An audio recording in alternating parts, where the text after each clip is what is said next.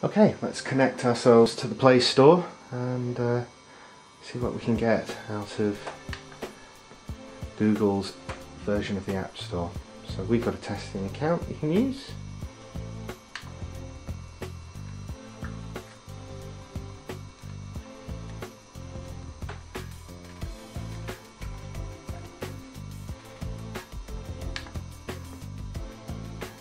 Okay. Particular point, I don't really fancy putting credit card details in front of you, so I'm going to skip.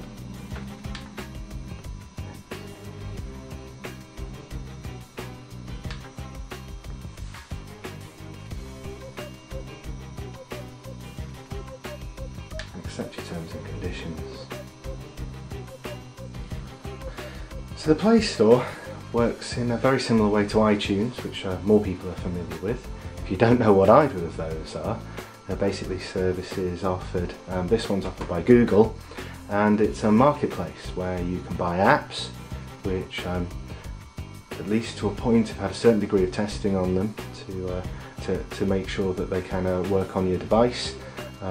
It provides a secure payment marketplace to be able to put your details in and interact and buy software for your device.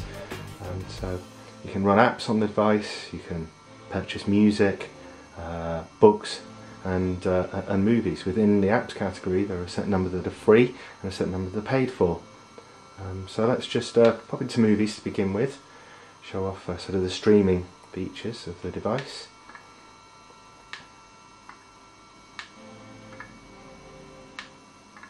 So let's pop into one of the movies, so you can see that's available to rent for £3.49.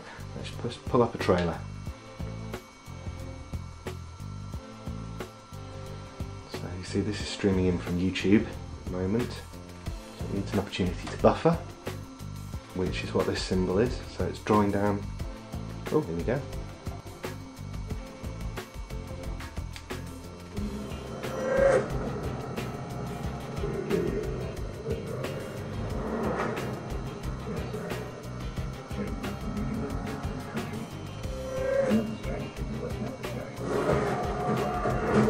Okay, this is a family affair, so let's not watch any more of that. You can see that actually the quality of the film you'll be getting is very good. Full 1080p. Okay. Let's drop back another layer. Now let's go in and have a little look at the apps available. So, huge array of apps. But let's go and pick up something that would be a real favourite in the UK location.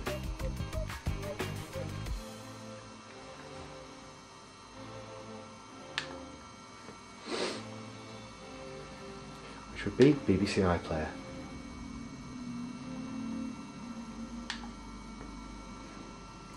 Accept and download. You can see the downloading information here. Also, bottom right hand corner, you can see the OS feeding back information about what's coming down, installing, still installing.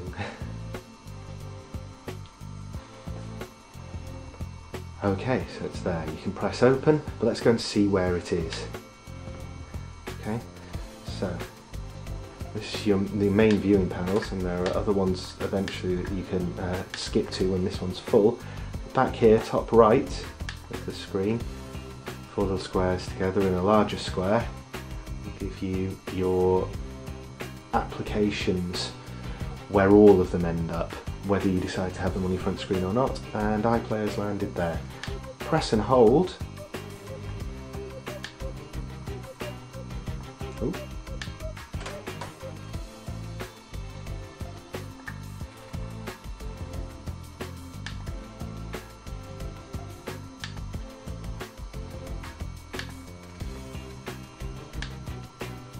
There we go, press and hold. Just goes to show I'm supposed to know what I'm doing with these devices, and you can still press them funny sometimes. There you go. iPlayer now through onto the front of your system. So let's just do that again so you can see what we're talking about. Let's do the same with another app we just brought out that was already on there, but you could have just brought down from the store. Angry Birds, press. You're still holding the remote, so just to see, still holding that central button on the remote. Oh, let me do it again, because showing you that made it go off. And there we go. There's your front screen. Press and hold and you can start moving it around to a different spot. Okay,